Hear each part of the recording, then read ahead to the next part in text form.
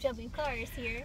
We are here with the 2017 Hyundai Elantra. Between the Tesla, the Mercedes system, who's, second to Tesla, I would say, and the Hyundai, obviously the Tesla is first, mostly because it's software upgradable.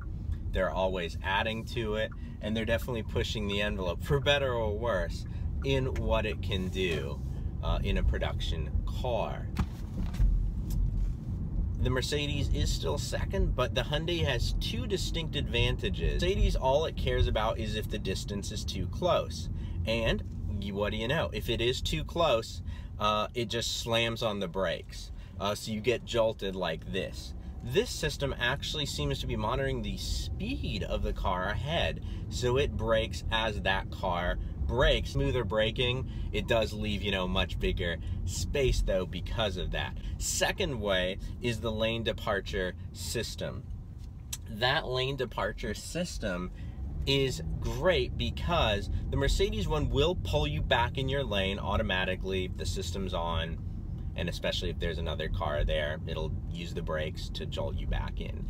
This one, even if you don't have the cruise control on, as long as the camera can read the lines, it will actually start doing those micro steering adjustments for you, which is great because sometimes, you might not be in a situation where cruise control can be active, but you do still want that assist. That leads me to a fault of the Mercedes system I'll be talking about.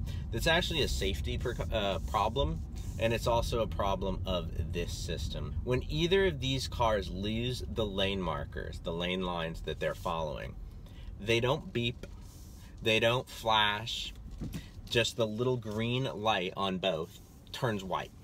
That's the only way you know. Now, I know these aren't systems where you're supposed to be using them to drive the car, and that's fair. But you think if it's doing its job and you have your hand on the wheel and you're, monitoring the situation, but you're letting the car make those micro adjustments that are just so exhausting. That's why these systems are great for you. You think it would kind of alert you in some way.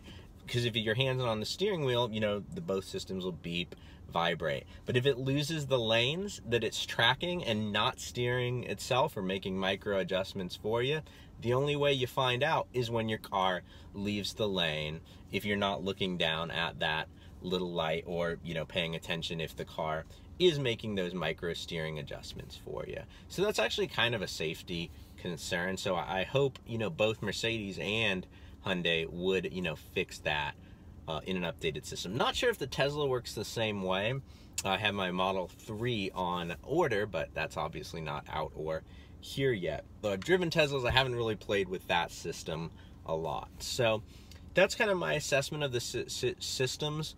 The Mercedes one gives you longer on the wheel, where you can have your hand off the wheel, and the Mercedes one, you can, as long as you are applying some pressure to the wheels, you've seen with the soda can video, or even just kind of holding your hand there, it'll register that as steering input and kind of go drive itself indefinitely because it knows, okay, at least the hand's on the wheel. Here you actually have to steer. So even if you're driving in a straight line, the system will say, grab the steering wheel after just 20 seconds. So you have to kind of make these steering adjustments that might not make a lot of sense in the Hyundai system.